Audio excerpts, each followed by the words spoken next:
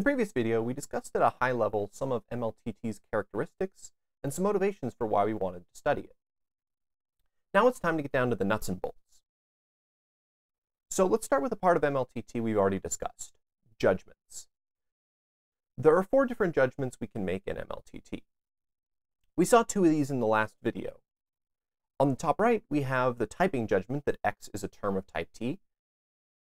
And on the bottom right, we have the judgment that x and x prime are judgmentally equal terms of type t. For all the things that we want to do, we'll need 2 more. The one on the top left is pronounced t is a type, and it asserts just that. When we're introducing new types, as we'll start to do in just a minute, this will be our way of asserting, in the formal language of MLTT, the existence of a certain type. And finally, on the bottom left, we have judgmental equality of types. So, like terms, we can formally state that t and t prime are actually the same. And that's it. Just these 4 will be all we need. Now, one quick note. Recall that the main point of the first video was that we had a bunch of different ways to understand what these judgments mean. We interpreted the terms and types as either points of spaces, which we called the homotopy interpretation, or as witnesses to propositions, the logic interpretation. These new judgments are interpreted appropriately as asserting the existence of a certain space or proposition, and asserting the equality of spaces or propositions. So here's a quick look at the overall to-do list for specifying MLTT. In order to specify and study the types of MLTT, we recursively define what types are available. Now, for more basic type theories, like the simply typed lambda calculus, it's possible to just give a single recursive definition that articulates exactly what all the types are. Then after you've done that, you can say what the terms of each type are. But MLTT is more complex. One of MLTT's key features is that it is a dependent type theory. We'll talk a lot about dependent types later, a lot more. But briefly what that means is that there are types in MLTT whose definition depends on the terms of another type. So in order to define what all the types of MLTT are, we must simultaneously specify the terms too. So the definitions I give here are technically what's called mutually recursive. Mutual recursion is a bit more tricky technically, but everything checks out. The framework we use to define the terms of MLTT is a standard one, but it can take some getting used to if you're not familiar with it. The approach is to define objects called contexts. Everything we'll do will be with respect to a given context, so we won't have terms, we'll have terms in context. This context machinery we're tacking on will sometimes be superfluous, but sometimes it'll be absolutely critical to be able to define what we want. The system of types, contexts, and terms in contexts constitutes the formal language of MLTT, and then the formal deductive calculus will be given as inference rules which can be chained together to form derivations. These inference rules will formally specify how MLTT works. So when I was talking a moment ago about mutual recursion, here's what that means for us. In order to define contexts, we'll have to assume we already have the types defined. Then we'll recursively define the types, making use of contexts. This seems a little circular, but don't worry, it actually works out totally fine. So let's define contexts. A context consists of a finite list of typing judgments, like this. Here, t1 through tn are types, and x1 through xn are distinct variables. It's important to note that the order matters here. Rearranging the judgments results in a different context. So what we're doing here is asserting a bunch of variables are of certain types. In programming with types, this is usually a basic mechanism of the language, declaring typed variables. Under our logical interpretation, a context is a list of assumptions. If terms are witnesses and types are propositions, then declaring terms x1 through xn of types t1 through tn respectively is assuming the truth of the propositions t1 through tn, and moreover assigning names to our pieces of evidence. x1 witnesses the truth of t1, x2 witnesses the truth of t2, and so on. This shows why we care that the list is in order. The proposition t2 could be about the witness x1 of t1. That only makes sense if the judgment x1 is of type t1 comes before x2 is of type t2 in the context. This is the notion of type dependency I mentioned a second ago, by the way. And finally, our homotopy interpretation of this is that t1 through tn are spaces, so we're putting a name to different points of the spaces. x1 is a point of the space t1, x2 of t2, and so on. So we can put these notions together to get the notion of judgments in context. We'll generally use the letters gamma and delta to denote arbitrary contexts. And so, if gamma is a context, we can make each of our judgments from before in context gamma. So given a judgment j, write gamma turnstile j to make the judgment j in the context gamma. Why do we want to do this? What this allows us to do is to construct new things in our language, but assume some things already exist to build it out of. So for instance, the second judgment. In context gamma, x is of type t. Well, maybe the term x is formed as a particular combination of some other terms of some other types. To make that formal in MLTT, we put the required terms in gamma. So the judgment in context gamma, x is of type t, means that if you have terms of all the appropriate types called for by gamma, then there's some way you can combine them to make the term x of type t. Like I said, sometimes the context will be irrelevant and it won't get too much in the way, but this trick of using the context to require certain structure in order to make the judgment is often necessary, even for simpler type theories than MLTT. The second judgment, by the way, is the aforementioned term in context. It's a term of a given type, but made in reference to and perhaps making use of a certain context. The language of MLTT is just judgments in context, and the formalization of mathematics in MLTT is just the rephrasing of an informal mathematical argument as a bunch of judgments in context. But there's one more thing we need for that, a deductive system. We need a way to construct formal arguments out of judgments in context.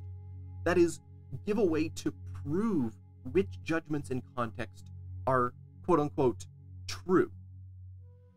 Our deductive system will be built out of inference rules. An inference rule is a concise way to make a statement of the form, if something, then something. The somethings will be judgments in context. So if h1 through hk and c are judgments in context, this inference rule says that if h1 through hk hold or are true, then so too does c. If h1 through hk, then deduce c. So here's one we'll have in MLTT. Let gamma be some context. If t is a type in context gamma, then in context gamma, t is judgmentally equal to itself. This is just a basic statement of how judgmental equality of types works. Here's another example where the context is different on the top and the bottom. If in context gamma, t is a type, and in context gamma, we have any judgment j, then in the context gamma extended with x of type t, we have the same judgment again. This rule will be a useful structural rule for adding stuff to the context but keeping the judgment intact. Whenever we write a generic j like this to the right of the turnstile, this is a meta variable for any of our four judgments. This convention will save us from constantly writing essentially the same inference rule 4 times. If you've seen inference rules before, you might know that they can be stacked together to form proof trees. We'll do exactly that a bit later. But before we get to that, we actually have enough right now to start defining some types. As these examples show, inference rules describe how the terms and types and contexts work together. Indeed, inference rules will be the form we use to introduce all the terms and types of MLTT and later Homotopy Type Theory. So let's start with some of our primary examples. A very basic feature of most major programming languages are Booleans. In typed programming languages, this usually manifests as a type of Booleans. So it'll look something like this. The value true is a Boolean, as is the value false. So bool, or something like that, is the type of Booleans, and true and false are the two values of that type. Usually there's also an if-then-else construct, which allows you to construct terms of the form if Boolean, then one term, else another. The terms in the then branch and the else branch of this construction are required to be of the same type, because this expression will reduce to one or the other depending on the Boolean value. So, for example, if true then 5 else 4 will reduce to 5, whereas if false then 5 else 4 yields 4. The exact syntax varies, but this is a pretty common feature to have in your language, and is useful for tons of different things. We said that Martin-Löf Type Theory will mimic typed programming language in a lot of ways, and this is one of them. In MLTT, we'll also have a type of Booleans, which we'll write with a blackboard too, but out of habit I might still pronounce it bool. And it also has exactly two terms, which we'll write as 0 and 1. You can think of one of these as being true and the other as false. Both conventions, 1 is true or 0 is true, are in use, so pick your favorite. To assert the existence of this type formally in MLTT, we'll use inference rules. And this will be our first example of a 4-step methodology for introducing a new type. The first step is formation. We have an inference rule asserting that bool is a type. Here, and wherever we don't say otherwise, gamma is an arbitrary context. So this says that, under no assumptions, i.e. there's no hypotheses on the top, we can assert that, in whatever context, bool is a type. Next comes introduction, where we stipulate the ways of forming terms of this type. As mentioned, there are exactly two such terms, as we've formally written here.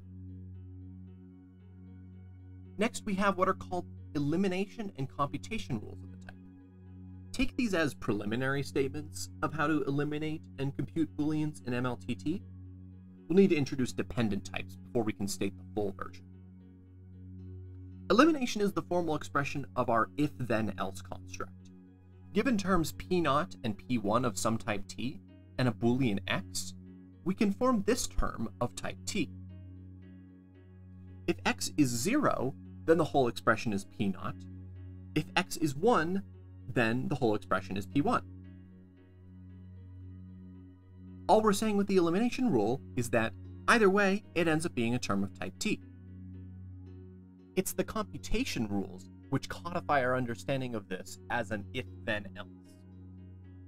Definitely read through them and make sure that they make sense. Let's do another example, but before we do, let's revisit the formation. Gamma, again, is any context, including the empty context. So we're declaring this type into existence wholesale. It doesn't depend on any other types, and it isn't built out of previously defined types. Our second example is going to be a type construction, i.e. a way of combining existing types to form new ones. To motivate it, let's talk about product spaces.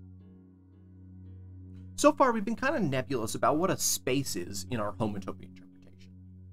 So let's start off with two basic examples. The interval is a continuous line segment of a finite extent, containing its endpoints. For concreteness, we'll call one endpoint 0, the other 1, and think of the points in between as all real numbers between 0 and 1. This is a space. Another example of a space is a unit square in the plane containing all the points on its boundary and all the points inside. Now there's a relationship between these two. We can view a square as an interval extended along another interval. If I took this interval and dragged it along this other interval, it would cover the area of the unit square. If we think of spaces as collections of points, this is expressed by saying that the square is the set of pairs of interval points. So every point of the square can be given coordinates, one on this interval and one on this interval. We'll think of this as multiplication. An interval times an interval is a square. Of course, we can do the same thing with more spaces than just intervals. An interval times a filled-in square is a cube.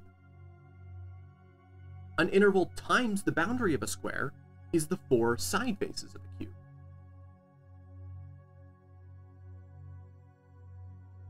An interval times a disk is a solid cylinder. An interval times a circle is a hollow tube. A solid disk times a circle is a solid torus, and so on. You can continue to think of these simple examples, but you'll quickly find that it gets impossible to imagine. What's a circle times a circle times a circle times a circle? What's a solid torus times an interval times a hollow sphere?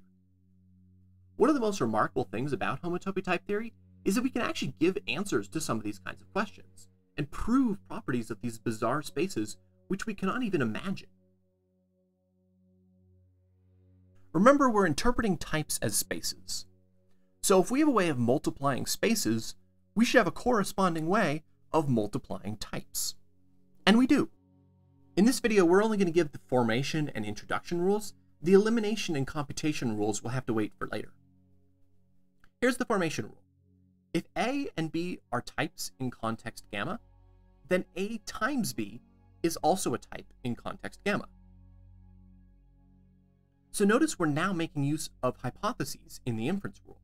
We're not asserting an independently existing type A times B. A times B is a type formed from the types A and B, which, by hypothesis, already exist, given whatever's in gamma. And how do we get terms of this type? Well, in the same way that we said that points of the square are pairs of points on the interval, terms of type A times B are pairs of terms of A and B. Formally, if X is a term of type A in context gamma, and Y a term of B in gamma, then in gamma, the pair XY is a term of type A times B. To make sure that the relation of judgmental equality behaves right, we need to throw in a so-called congruence rule, asserting that judgmental equalities of pairs is just component-wise judgmental equality. And then, as mentioned, we'll cover the elimination and computation rules once we have more of the heavy machinery of MLTT on the table. But the main thrust of those rules will be asserting that the only terms of this type are pairs. For any term of type A times B, we can decompose it into an A component and a B component, which uniquely identify it.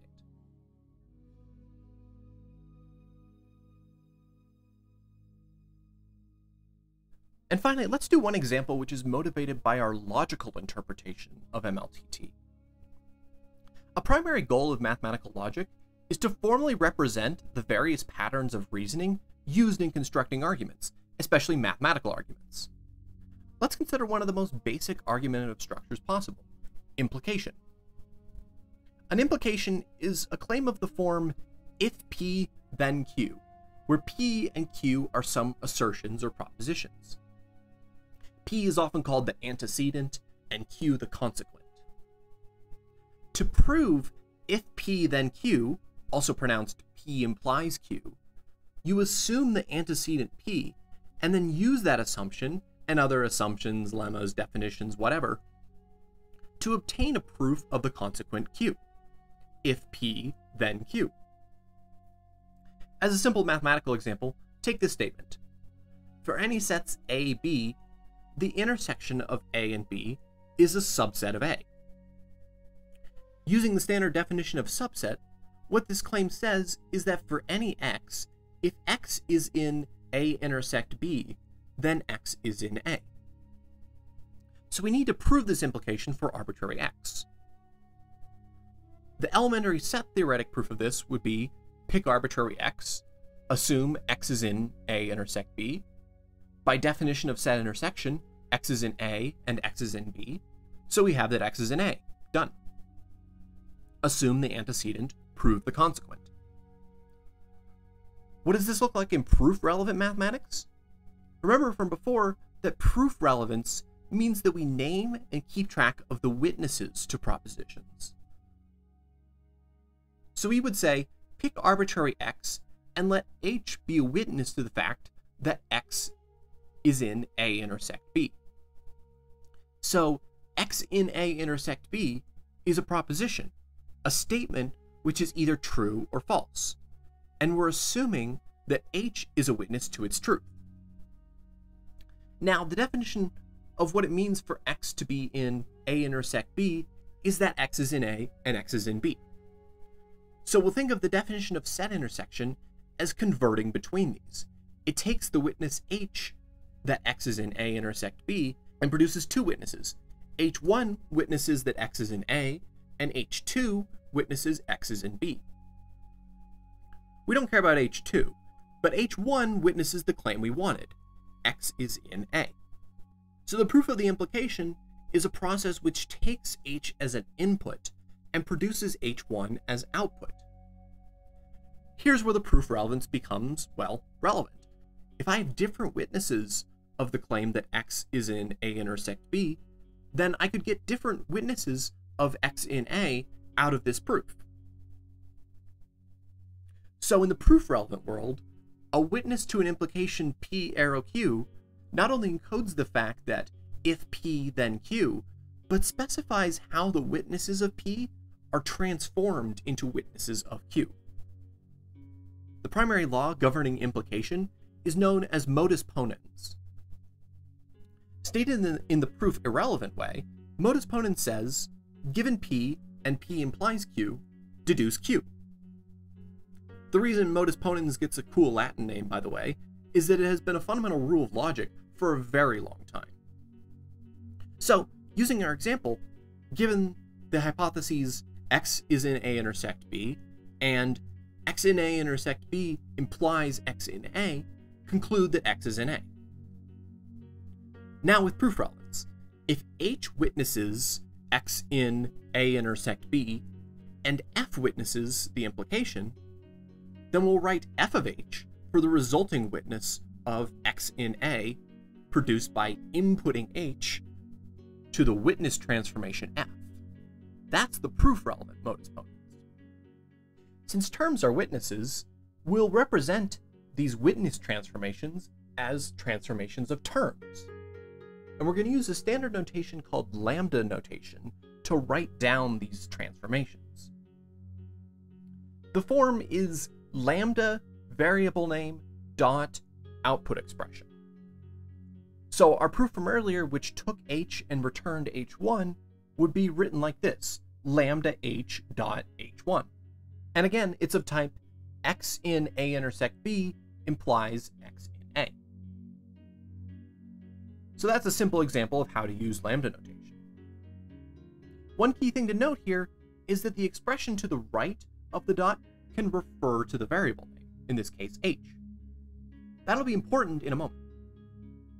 Now here's a list of different types with arrows in them, and I invite you to try to write terms of these types in lambda notation. I'll do the first two, but if you want to try them yourself first, you should pause the video and do that now. A term of type P arrow P is lambda h dot h. It takes in a witness h of P and returns h, which is a witness of P. Simple. The second is a little bit more interesting. Again, I start my term with a lambda to assume a witness of P, but I'll call my variable little p this time. Now, after the dot, I need to write down a term of type Q implies P. To prove an implication, assume the antecedent. So I'll write lambda little q to introduce an assumption of q. Now I need to write down a term witnessing p, but I already have one, little p. So I'll just write little p there. So what this term does is take in a witness p of p and return a witness lambda q dot p of q implies p. Have fun with the other two. Let's do this officially in MLTT now. Our formation rule will be similar to the formation rule of binary products. Given two types A and B in context gamma, A arrow B is a type in context gamma. Our introduction rule for arrow types will be our first significant use of contexts. Recall that our logical interpretation of contexts was as a list of assumptions. We'll make good on this interpretation by using it to encode the assumptions we need to make sense of implications. Formally, our rule is this.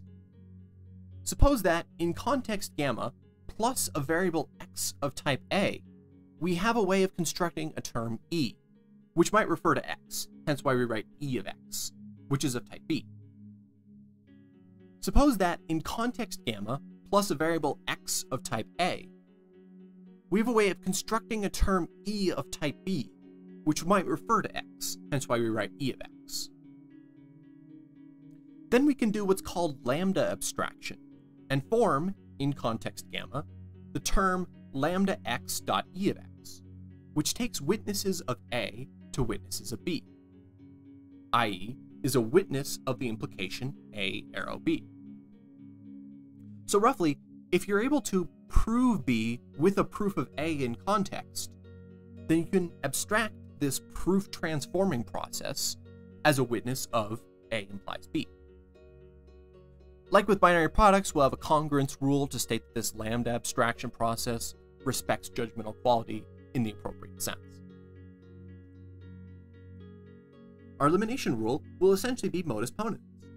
If I can form a term f of type A arrow B in gamma, then in gamma plus x of type A, I can apply f to x, also called evaluating f at x, to get a term of type B. So if I have a witness x of my antecedent A, and a witness f of A implies B, then I can have a witness f of x of my consequent B. And finally, I have two rules governing how lambda abstraction and evaluation interact. The first one, known as the beta rule, says that applying lambda y dot E of y to x is the same thing as E of x. So in a sense, lambda abstracting and then evaluating gets you back where you started. And the eta rule says the other way around. If you have f from A to B, then apply it to some x, then lambda abstract the x, you end up with f back. In other words, a lambda term that just takes an argument and applies f to it is the same thing as f itself. And those are the rules introducing arrow types. So we've covered the introduction of three examples of types. The constant type 2, which we interpreted as the type of Booleans in type programming. The type construction of binary products, which we interpreted as the multiplication operation of extending one space along another. And the type construction of arrow types, which we interpreted logically as implication. But each of these constructs can be interpreted under each of these interpretations. For instance, the type 2 interpreted as a space is a space consisting of two isolated points. So 2 times an interval gives us 2 intervals. Interpreted as logic, binary products are conjunction or logical and. A witness of P times Q is a pair little p little q, where P witnesses P and Q witnesses Q. So in order to have a witness of P times Q, you need a witness of P and a witness of Q. In type programming, a term of the type A arrow B is a function whose input type or domain is A and whose result type or codomain is B. Writing a function of type A arrow B in a typed programming language consists of constructing a term the quote-unquote body of a function, whose type is B, where we can freely make reference to the argument of the function, which will be a term of type A. To help build your understanding, it might help to think through each of these constructs in each of these interpretations. And moving forward, we'll continue to introduce new types and type constructions to MLTT without spelling out each of these three interpretations. And so you're highly encouraged to do that work on your own. Do that long enough, and you'll start to get a sense of just how incredibly rich this type system can be.